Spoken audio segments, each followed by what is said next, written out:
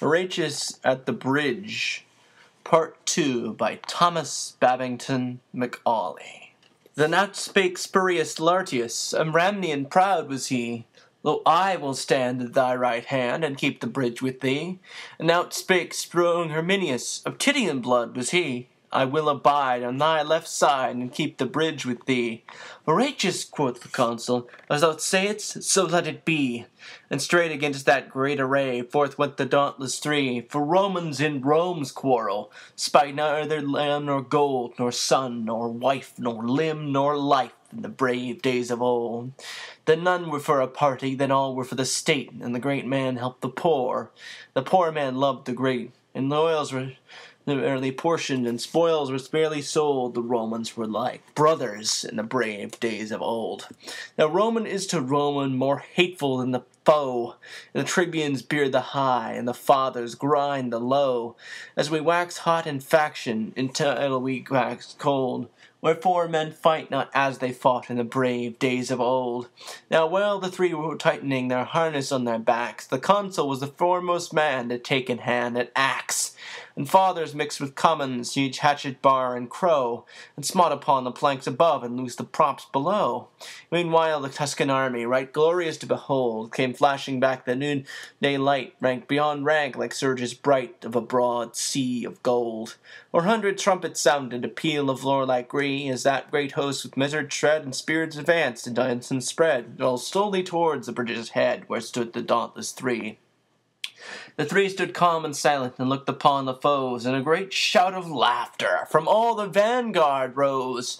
And forth three chiefs came spurring before the mighty mass. To earth they sprang, their swords they drew, and lifted high their shields, and flew to win the narrow pass. Honest from Green to Fenum, lord of the hill of vines, and Seius, whose 800 slaves sicken in Ilva's mines, and Picus long in Clustium, vassal in peace and war, who led to fight his Umbrian powers from that grey crag where, girt with towers, the Drisna Maquinum towers over the pale waves of Nar. Sturt Horatius hurled down Honus into the stream beneath. Herminius stuck at Sanus, and clove him in the teeth, as Picus brave Horatius darted one fiery thrust, and the proud Umbrian's gilded arms clashed in the bloody dust. Then Ocnus of Philari rushed at the Roman three, and Lausulus of Urgo, the rover of the sea, and Arruns of Volsinium, who slew the great wild boar that had its den amidst the reeds of Cossus fen, and wasted fields and slaughtered men along Albinia's shore. Herminius slowed down Arruns, Horatius swore Osnus low, right to the heart of Lausulus. Horatius sent a blow. Lie there, he cried, fell pirate, no more aghast and pale. From Ostia's wall the crowd shall mark the track of thy destroying bark. No more Campania's hinds shall fly to woods and caverns when they spy thy Christ's accursed sail. But now no shout of laughter was heard amid the foes, a wild and wrathful clamour from all the vanguard rose. 6 spears' length from the entrance halted that mighty mass. Deep array, and for a space no man came forth to win the narrow pass. But hark, the cry is Astur! And lo, the ranks divide. The great lord of Luna comes with his stately stride. Upon his ample shoulders clanks forth the fourfold shield, and in his hand he shakes the brand which none but he can wield. He smiled on those bold Romans, a smile serene and high. He eyed the flinching Tuscans, and scorn was in his eye. Quoth he, the she-wolf litter stand savagely at bay, but will ye dare to follow if Astur clears the way? Then whirling up his broadsword with both hands to the height, he rushed against Horatius and smote with all his might. With shield and blade Horatius right deftly turned the blow. The blow though turned came yet too nigh. It missed his helm but gashed his thigh. The Tuscans raised a joyful cry to see the red blood flow. He reeled in on Herminius, who leaned one breathing space, then like a wild cat mad with wounds sprang right at Astur's face. Through teeth and skull and helmet, so fierce the thrust he sped, the good sword stood a hand breast out behind the Tuscan's head. And the great lord of Ruma fell at that deadly stroke, as falled on Mount Alvernus a thunder-smitten oak. Far over the crashing forest the grey arms they spread, the pale augurs muttering low, gaze on the blasted head. On Astur's throat, Horatius right flightlessly pressed his heel, and thrice and foremost tugged amain ere he wrenched out the steel. "And see," he cried, "the welcome, fair guests that wait you here. What Lucumo comes yet to taste our Roman cheer." But at this his haughty challenge a sullen murmur ran, mingled of wrath and shame and dread along that glittering van.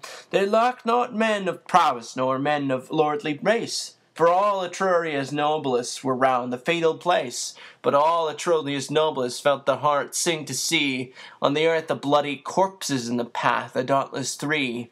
And from the ghastly entrance where the bold Romans stood, all shrank like boys who, unaware, ranging the woods to start a hare, come to the mouth of the dark lair, where, rowling low, a fierce old bear lies amidst bones and blood. Was none would be foremost to lead such dire attack, but those behind cried, "Forward!" and those behind cried, "Back!" And backward now and forward wavers the great array, and on the tossing sea of steel, to and fro the thunders reel, and the victorious trumpet peal dies fitfully away.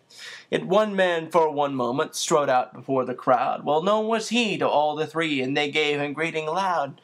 "No welcome, welcome, Sextus, no welcome to thy home. Why dost thou stay and turn away? Here lies the road to Rome." Thrice looked he at the city, thrice looked he at the dead, and thrice came on in fury, and thrice turned back in dread, and white with fear and hatred, scowling at the narrow way, where, wallowing in a pool of blood, the bravest Tuscans lay. But meanwhile axe and lever have manfully been plied, and now the brings hands tottering above the boiling tide. Come back, Horatius!" loud cried the fathers all. "Back, Lartius, Herminius, ere the ruin fall!" Back darted Spurius Lartius, Herminius darted back, and as they paused beneath their feet, they heard the timbers crack. But when they turned their faces and on the farther shore, so brave Horatius stand alone, they would have crossed once more. But with a crash like thunder fell every loosened beam, and like a dam the mighty wreck lay right athwart the stream, and a long shout of triumph rose from the walls of Rome, as to the highest turret tops were splashed the yellow foam. And like a horse unbroken when first he feels the rein, the furious river struggled hard and tossed his tawny mane, and burst the curb and bounded, rejoicing to be free, and whirling down in first curious career, battlement and flank and pier rushed headlong to the sea.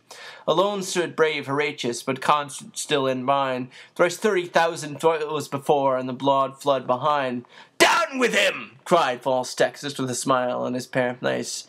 "Now yield thee," cried Arspacene, "yield thee to our grace."